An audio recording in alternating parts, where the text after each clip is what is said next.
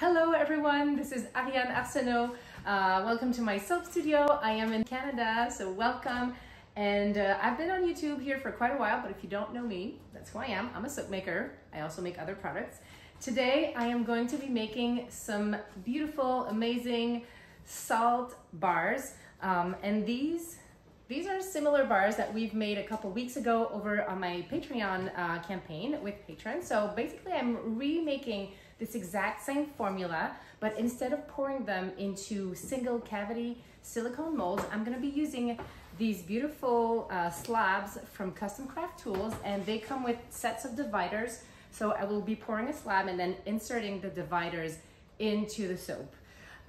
Because I am pouring a slab, I will also be swirling my soap. This one was plain and uncolored, and you can see a little bit of the pink Himalayan salt in there.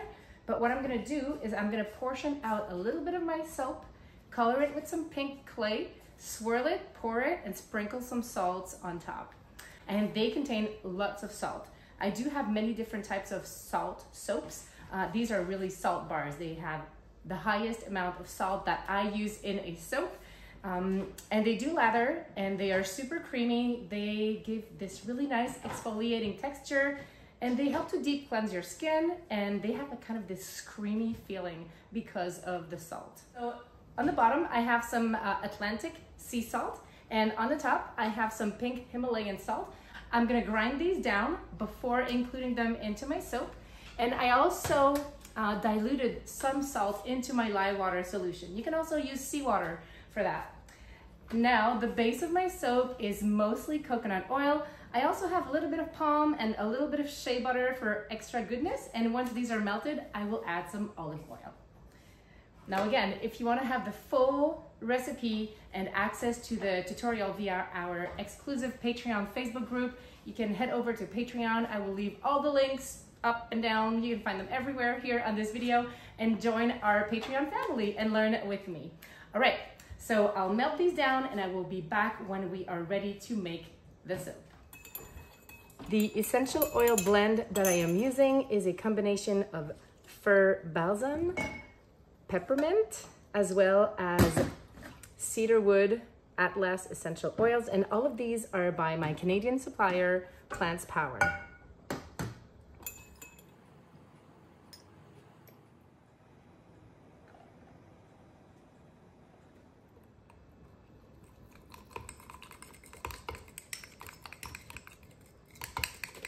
My favorite tool ever for grinding things down is my magic bullet. I've been using this for almost 20 years now. And when it comes to grinding down salt, I find that this is what works best.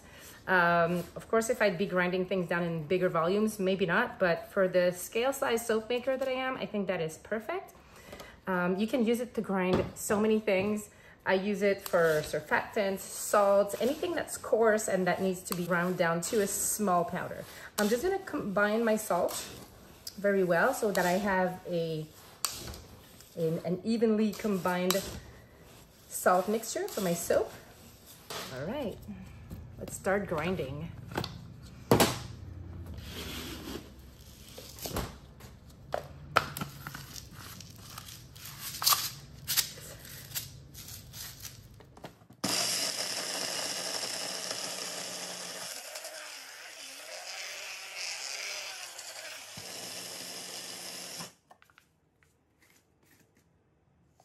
Usually a magic bullet will last me 2 to 3 years, so that's pretty good compared to any other coffee grinder that I used like the first year that I was making soap.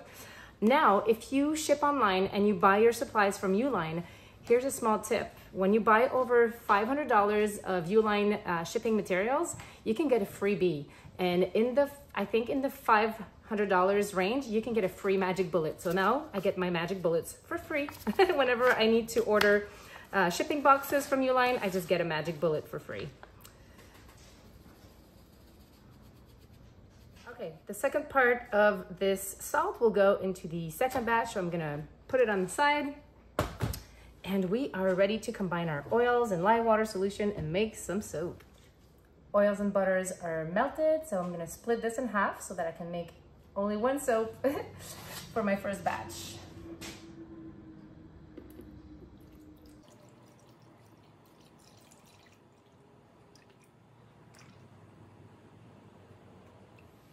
It's now time for magic to happen. I'm gonna start by pouring my lye water solution, which also contains salt, into my oils and butter mixture.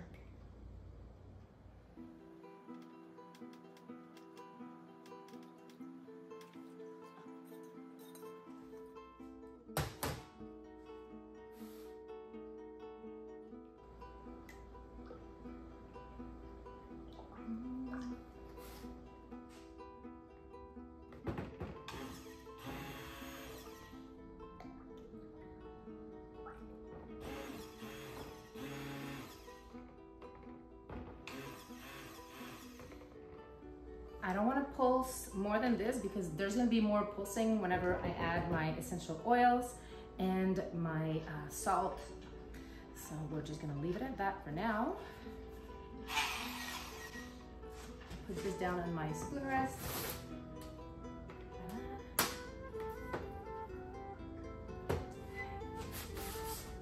Split.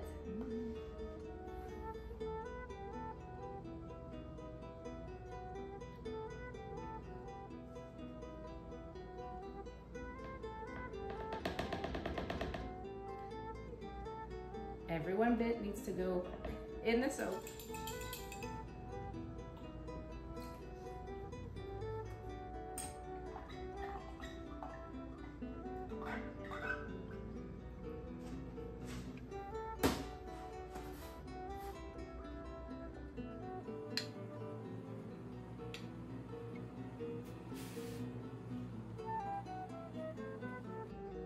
That's a lot of salt.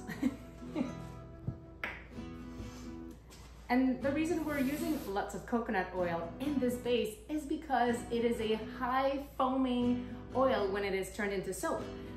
And salt is known to diminish the lather of soap. So mixing salt and coconut oil, good idea. You could do 100% coconut oil soap with salt and that would be great.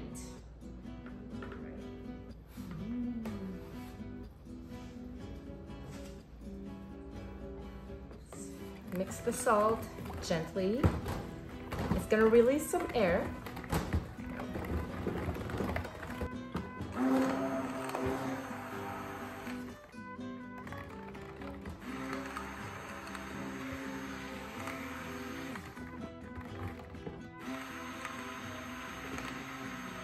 Let's mix this one.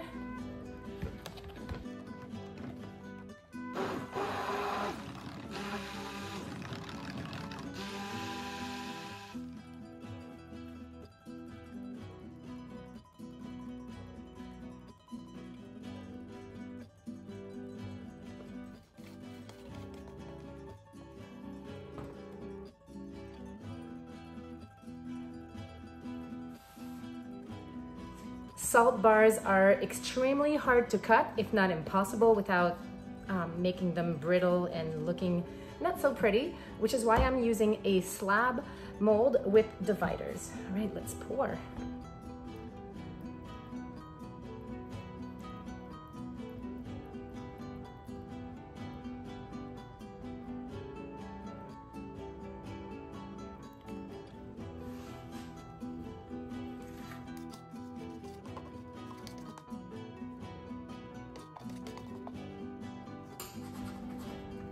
Okay, and now using a chopstick, I'm going to swirl these soaps.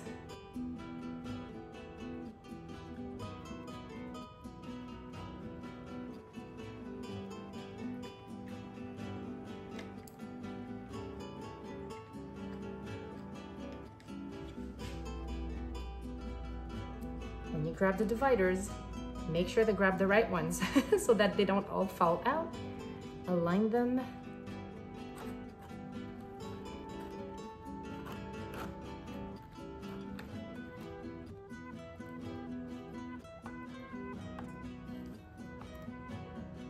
If you want to add some accent Himalayan salts or Atlantic salt or any type of salt, now would be a good time.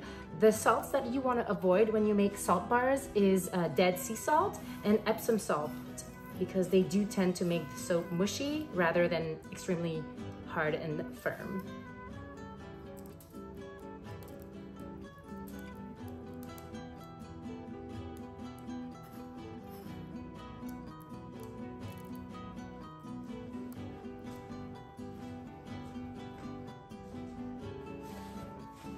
voila, all done. So I will wait for this to completely firm up, and I will be back tomorrow to unmold and show you the final result. When making salt bars, it's just like any soap. You can switch up the ingredients, tweak your formula, and make a whole new different salt bar. For example, here I'm using plain sea salt with these huge crystals to decorate on top, which are actually just very coarse sea salt. Change your essential oil blend, but the rest is the same base. By the way, I decided to try eocalc.com for this blend. I wanted something that was spa-like, and I'll show you the blend that I used, and it's from, it's a creation by Kenna on eocalc.com. So it's a great resource if you don't know much about essential oils and you want to try your hand at it. So the blend that I chose, and this is the first time that I'm using a blend from eocalc. I've seen the tool, I've referenced it before, but it's the first time that I use one of their blends. It's called Lavish Spa, and these are salt bars, so which is kind of like spa-ish, which is why I chose this specific one.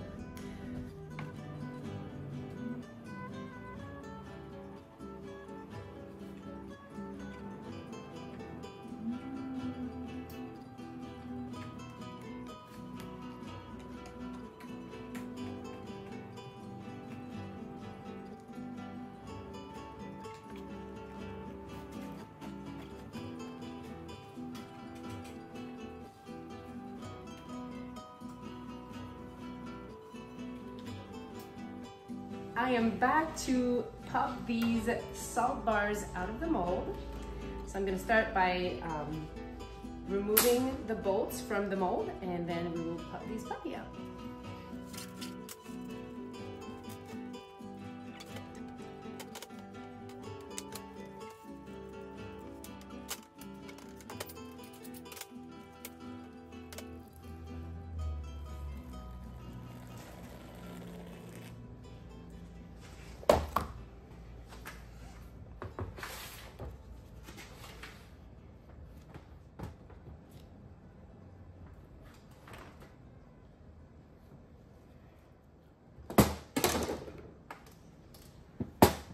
Some of them will just fall right off. Some of them will need a little push, but mainly because they are so hard because of the salt, they're pretty easy to unmold. I do have a little bit of grab from the underneath of the dividers. So I'm just gonna take a knife and just gently shave this off. And you can see that these shavings are pretty dry and crumbly, which is why we don't want to cut these. It's really important to either use single cavity silicone soap molds or a slab with dividers like this one.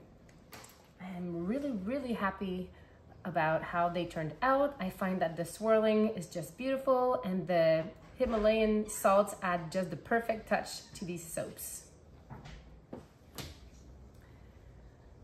So these will go in the drying trays for about a month, and then they will be ready here at the shop, also in the online store. Keep in mind that this is a very small, limited edition. So if you want one, grab one while they are still available, as I'm not sure when or if I will be remaking these specific soaps.